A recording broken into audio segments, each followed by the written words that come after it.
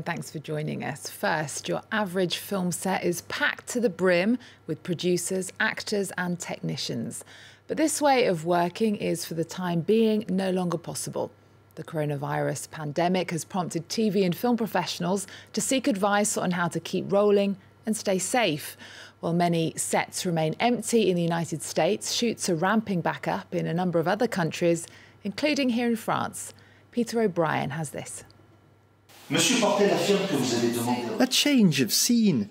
With a small crew all wearing masks, actors at a safe distance from each other, and the director and script supervisor divided by a sheet of plastic.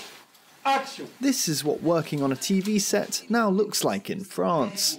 On a quelqu'un de toute façon qui est sur le plateau pour nous dire « ne vous approchez pas trop, pas de l'acteur, il n'a pas son masque puisqu'on l'enlève avant de tourner ». Donc non, on s'habitue assez vite. To make the characters seem closer together, a bit of movie magic is required. Je filme beaucoup plus en longue focale. Ça écrase les comédiens, la distance qu'il y a entre les deux, et on a l'impression qu'ils sont à moins d'1 mètre. Safety precautions have slowed down production of this French TV show so much that they've resorted to 6-day weeks. The writers have even redrafted the story to include the virus in the plot. Pour tout ce qui est scènes de proximité, d'intimité, les scènes de bagarre où les gens sont très proches les uns des autres. Donc tout ça a été revu, réécrit. Plus de baisers à l'antenne jusqu'à nouvel ordre. A physician who's developed new guidelines for television networks in the UK says handling the virus is especially complicated because many TV workers are freelancers. You can't just look at your own, to use a COVID term, bubble and think we will do all of this within our company bubble and it'll be fine, because people are moving in and out of your bubble to other productions with other companies. As studios tentatively get back to work across the world, some big projects are taking on the challenge. James Cameron and his crew have been through quarantine in New Zealand to restart filming for Avatar 2, and Tom Cruise's Mission Impossible 7 plans to start shooting outdoor scenes in September. The arts is one of the sectors that suffered greatly from the outbreak of the coronavirus, with theatres closed and festivals cancelled in France since mid-March. Although the doors of most venues remain shut for now, there's some relief for artists who can start rehearsals again. Let's take a look. After months apart, dancers at the National Ballet in Marseille are finally back rehearsing together, a reunion under tight restrictions. Dancers must stay inside this 4-metre squared box, for example. It's one of several new rules members of the ballet troupe are having to get used to. On est dans une configuration bien particulière, surtout pour le métier que l'on fait, c'est-à-dire la danse, qui implique le regroupement de corps et l'interaction. Pouvoir être dans le studio, de voir les contacts en distance, ça crée quand même déjà une liberté que ça fait ouf. During lockdown, dancers kept in contact and trained together via video calls. Each one tried to keep in shape at home as best they could. C'est très important. Si tu arrêtes pour des mois, après c'est vraiment difficile de retrouver la forme. This orchestra in Cannes has also started rehearsing again. Despite the new conditions, musicians are relieved to be back doing what they love. J'imaginais jamais qu'on prendrait le 11 juin, donc c'est vraiment une très bonne nouvelle et on est vraiment contents.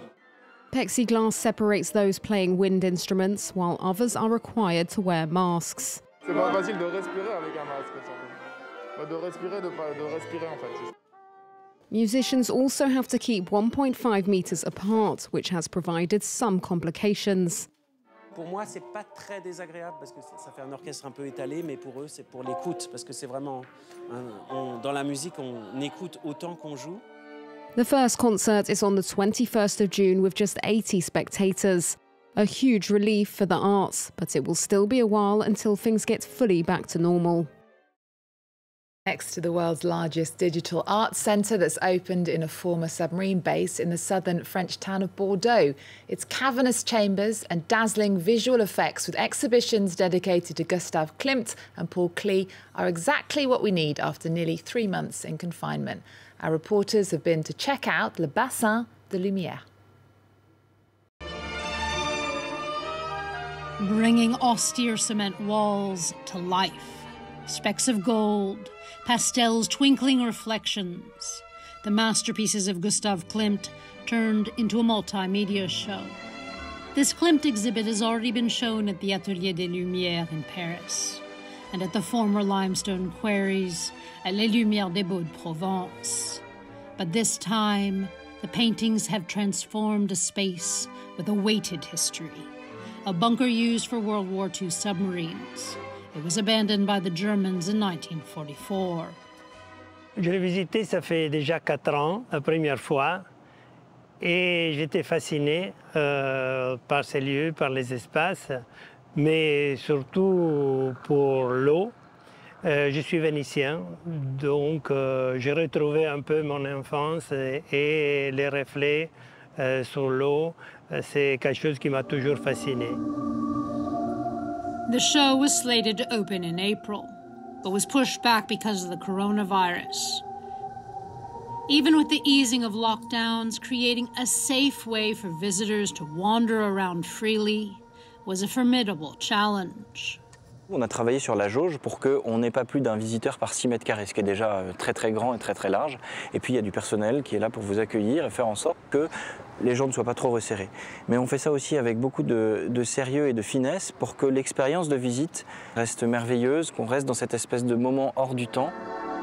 A gamble and hard work that seems to be paying off. From the get-go, the first hour of the first day, visitors have been lining up. Grâce au bassin de lumière, on est plongé dans un univers pictural, mais aussi on est comme enveloppé par la musique, la lumière et les bassins d'eau.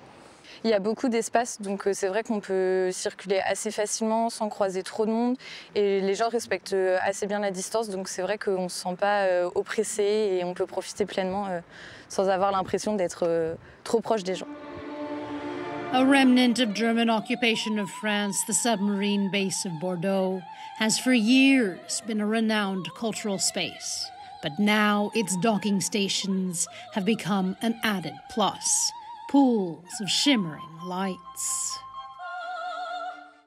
We'll leave you with an exhibition that had been due to open at Paris's Musée d'Orsay in March. It focuses on the French painter James Tissot and shows us the high society in the 19th century. It's on until September.